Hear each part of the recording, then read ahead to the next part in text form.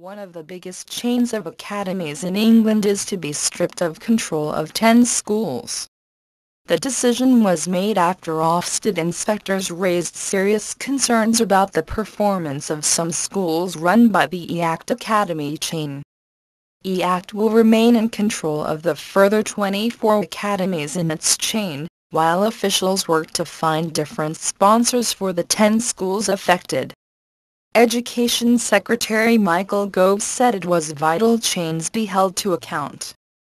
Mr. Gove told the BBC, "It's vitally important that academy trusts are given the opportunity to bring expertise to bear where schools have been underperforming. But it's also right that they should be held to account, and both academy trusts and local authorities have, in the past, been ineffective."